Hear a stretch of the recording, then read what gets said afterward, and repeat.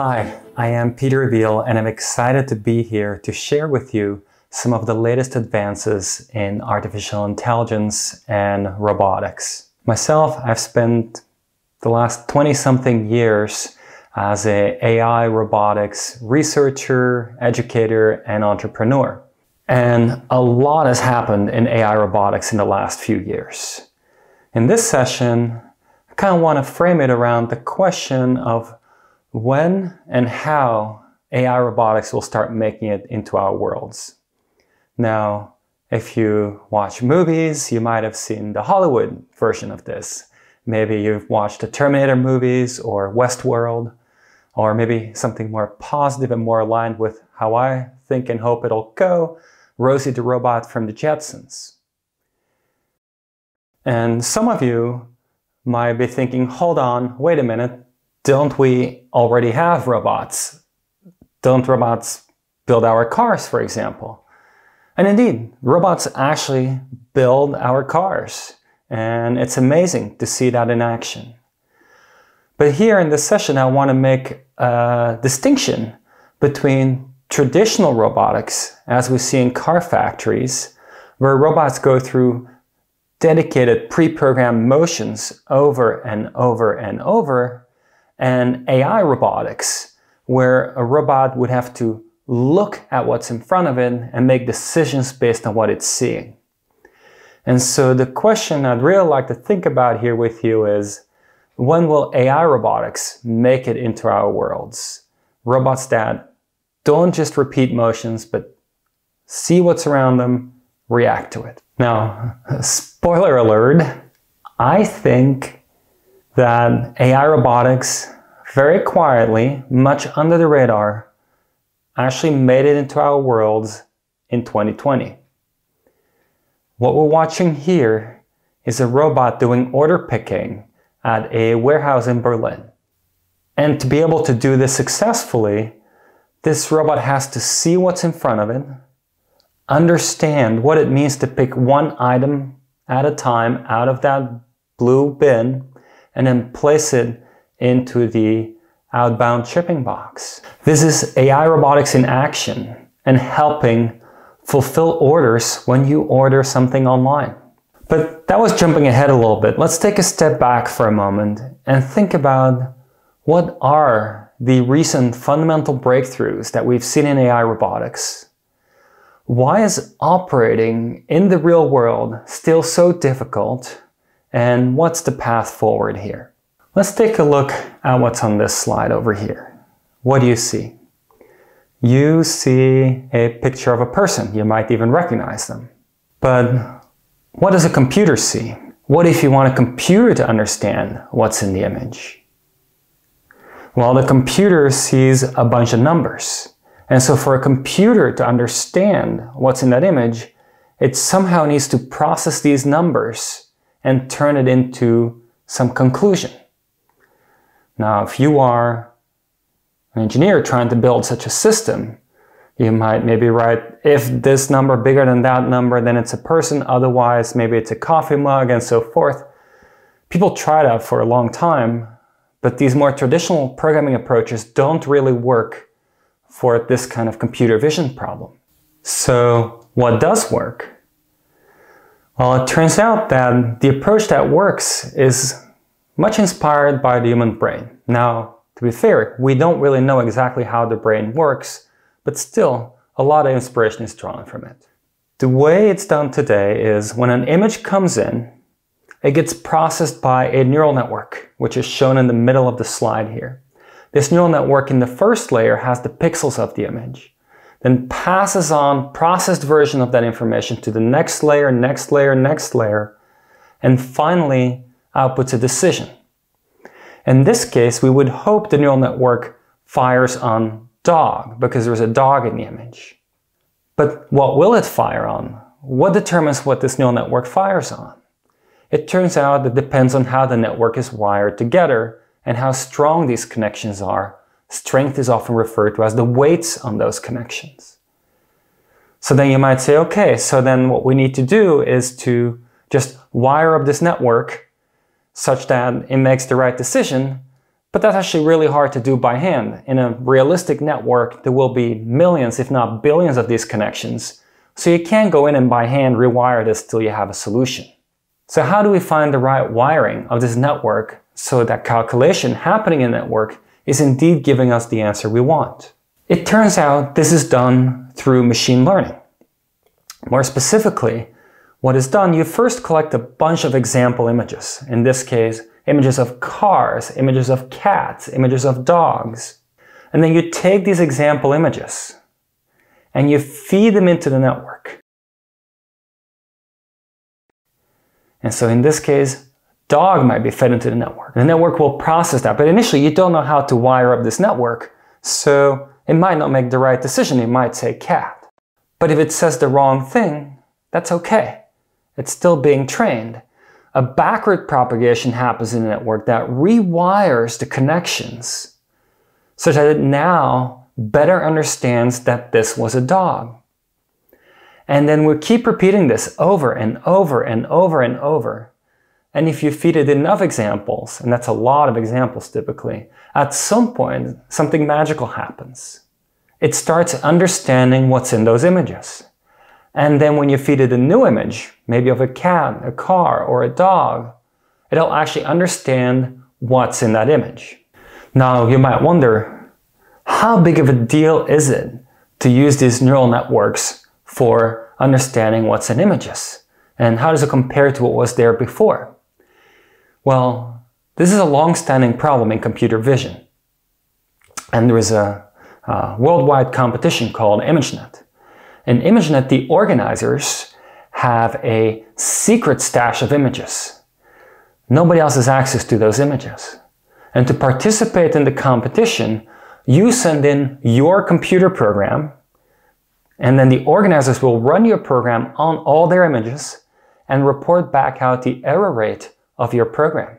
And you can see here that the best program that was sent in 2010 had an error rate of recognizing what's in those images of 30%.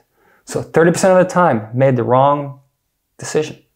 And then we see that with traditional computer vision, actually this was not getting much better in 2011, 2012. But then something really special happened. In 2012, out of Jeff Hinton's lab at the University of Toronto, it was shown that instead of using traditional computer vision, if you use deep learning, where a deep neural network is trained to recognize what's in images from many, many examples, as we saw on the previous slide, you can actually cut the error rate in half. This was a massive breakthrough. People realized that this new approach is becoming the way to go. And as you can see in the future in the competition, people switched to deep learning approaches and the error rate quickly decreased. And in fact, by now this competition has been retired because human-level error rates have been achieved. Now, to be clear, there is no computer vision system yet that can recognize everything as well as humans, but in the context of this competition, human-level error rates were achieved, which was a lot of progress very, very quickly compared to what was happening before. Now, understanding what's in front of it is the first thing for a robot to do, but the next thing would be to then act and try to achieve some goal.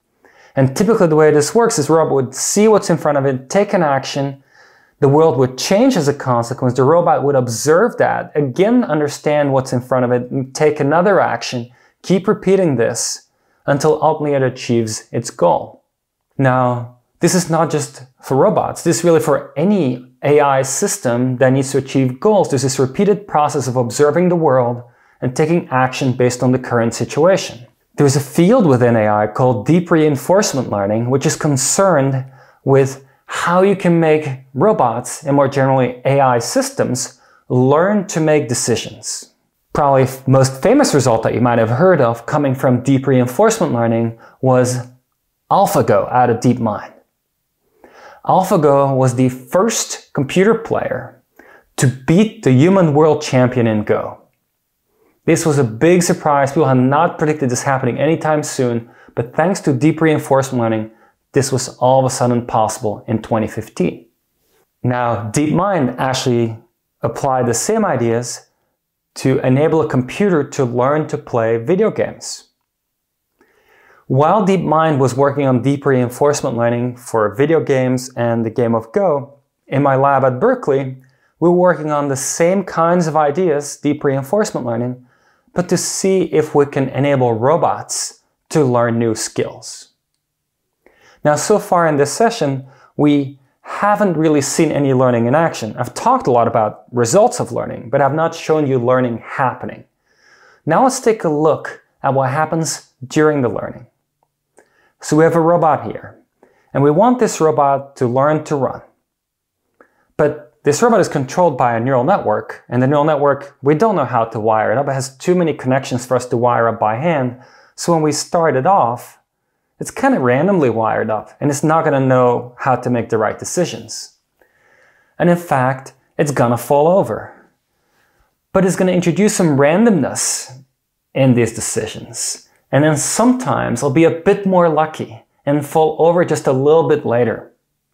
And when that happens, it's going to do a backpropagation in the network to rewire it to make that lucky outcome more likely to happen again.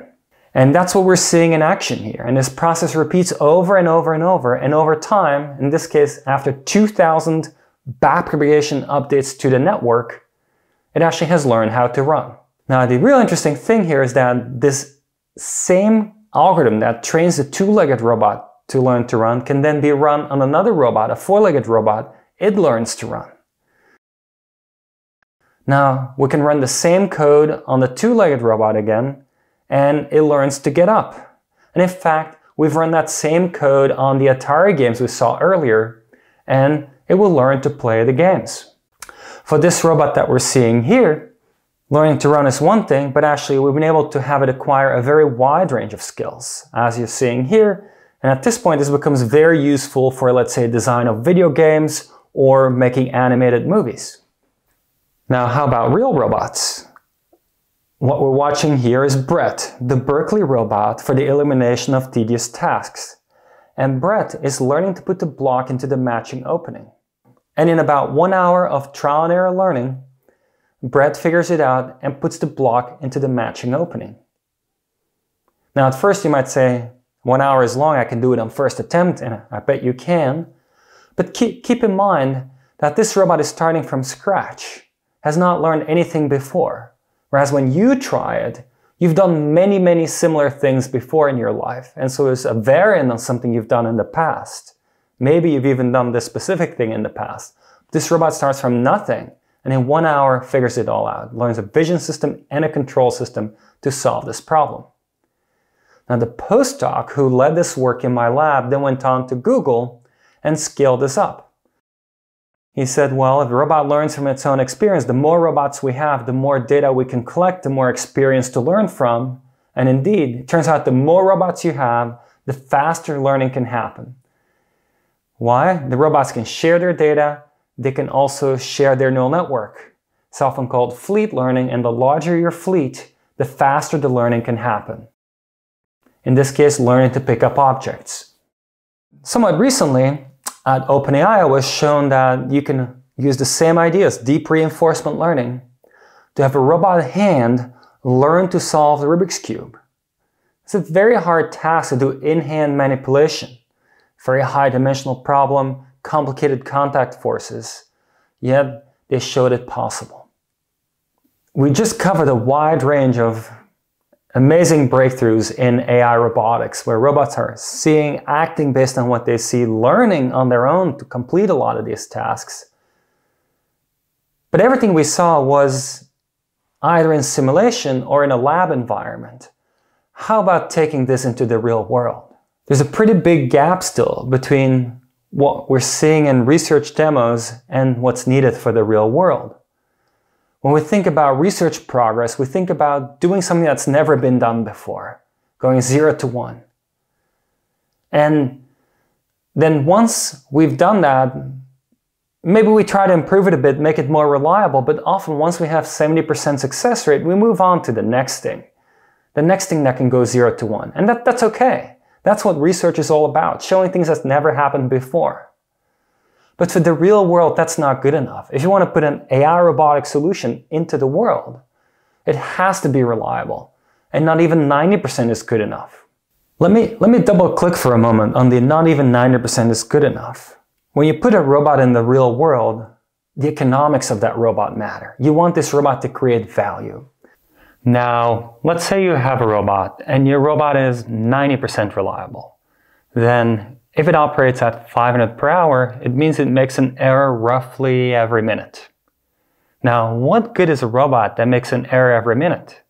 Since fixing up errors often takes a lot more time than just doing the work, you might actually need 2 humans to manage this one robot. So yeah, that doesn't make much sense. At 95%, the errors are about 2 minutes apart.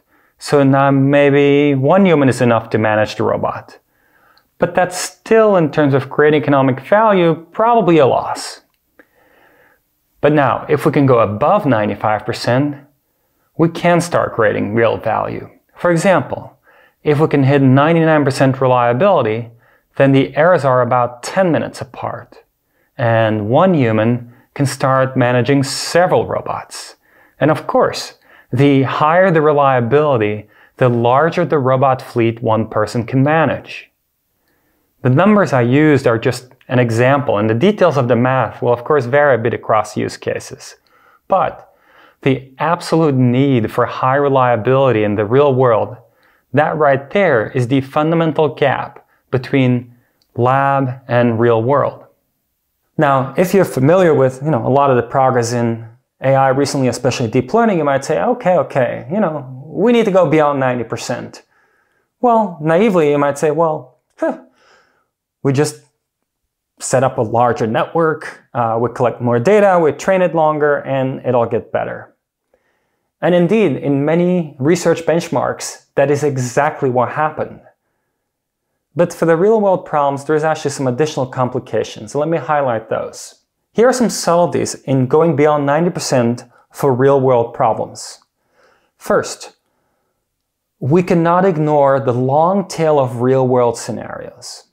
Second, we cannot ignore that the real world is always changing. Third, we cannot ignore that it's important to know when we don't know. Let me double click on each one of those for a moment. What do I mean? Real world is high variability, long tail. What's different from research? Well, in research, let's say you have a benchmark, and maybe the benchmark is image recognition. You have 1,000 categories. Let's say you want to do better at recognizing those 1,000 categories. You can collect more images of those 1,000 categories. And at some point, you have so much data, you characterized each category, and you're known that, does really, really well. Now, if we go to the real world, there's not just 1,000 categories, and millions of categories. Some of these categories have objects that are transparent. There's unknown variation happening within each category. And there's this long tail of things that don't occur very frequently individually. But there's so many of these infrequent items that together they add up to the robot encountering those infrequent items a lot and being very important to understand them. Second, in the real world, things are always changing. So compare that to the scenario on the left. Here you see a robot learn to run. Very exciting result that this robot can learn to run, but it's always flat, nothing's changing. On the right, you're in a warehouse, you're opening a box that just arrived. You have to decant it. Now what's in there? How is it packed? It's always going to be something new, packed differently. And so you need to adapt on the fly to whatever you are dealt. And that requires new research. Another thing that happens in the real world is that you can encounter things that are just ambiguous, where you just don't know what to do. And it's very important, if you're going to deploy AI robotic systems, that they don't just make their best guess at something, but when something is ambiguous, something that they can't understand, that they take pause. Maybe call back on a human operator who might be able to, give some feedback and help the AI robotic system decide what to do. Now, with this new knowledge in mind, it might not be too surprising that even though we've been promised self-driving cars for many, many years, it's still a big challenge ahead of us to make that happen.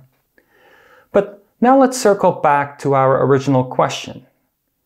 When and how will AI robots make their way into our worlds? Well, as I briefly alluded to in the beginning of this session, what we're watching here is the beginning of the next generation of robots, AI robots, helping us out, in this case, helping with order fulfillment in a warehouse. When you order something online, that item has to be retrieved from the warehouse, then has to be packed. This robot is picking it out of the blue storage tote and then putting it into the shipping box that then gets shipped off to whoever ordered the item. You can see this robot diligently picking one item at a time and fulfilling orders. This is a very hard problem. The robot has to see what's there, will be faced with new situations, things it's never seen before, yet is expected to reliably pick one item at a time. And this started becoming possible in 2020. Now what we're watching here is actually powered by what we call the Covariant brain, built at Covariant, a company we started about 3 years ago. And in fact, the press has been following the Covariant efforts quite closely. But this is all part of a much bigger trend. Big companies like Amazon and ABB, they are pursuing robotic order fulfillment. And many startups, in addition to Covariant, are pursuing this challenge. I see this all as a part of a big shared vision that the starting point, the entry point of AI robotics into the real world is going to be robotic order fulfillment in warehouses, and it just started. Now, of course, it's very exciting to have robots starting to fulfill orders in warehouses, but in wrapping up here, I want to zoom out a little bit again and think again about the technology under the hood that we talked about. What's powering these robots? Well, as you might remember, these robots are trained. They learn to see. They learn to react to what's around them. They keep training and getting better over time. But these ideas are not specific at all to order fulfillment. In fact, these ideas are very general. And I anticipate that in the near future, we'll see these same AI robotics ideas power many new applications. Next might be farming, or maybe cooking, or maybe manufacturing of clothing or electronics, or maybe recycling. I think we're at the very beginning of AI robotics having a very big, real impact on our lives. Now, circling back to the very beginning where I mentioned Rosie the robot from the Jetsons, of course, you might still be curious, when are we going to get a Rosie the robot to help us in our homes? Well, our homes have a lot less structure than the application domains I described so far. So I do think it's a harder problem, and it's still quite a bit out there before we'll see that happen. That said, the AI robotics technologies that we covered in this session, I think those same technologies will carry over and will be at the core of what will power our future home robots.